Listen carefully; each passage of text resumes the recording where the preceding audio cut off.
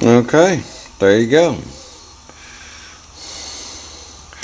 And what I'll do is I'll put a T up here and we'll come into the water heater and then we'll service the house up through there.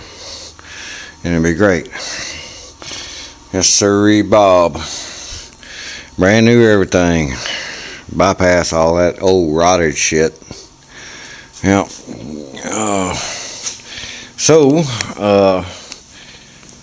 I'll start on that. I don't know. Maybe tonight, maybe tomorrow. It's Friday. I got somebody coming to look at the truck, so I don't know. I might work on that tonight, so I ain't got to fool with it tomorrow. I'll just take a break.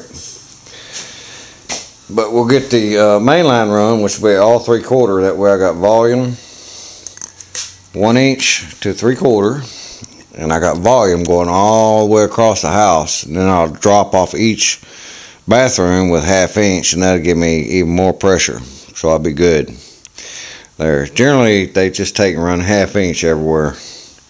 Yeah, and when I get over to the other side of the house, we'll have good pressure in the master bedroom. That's right.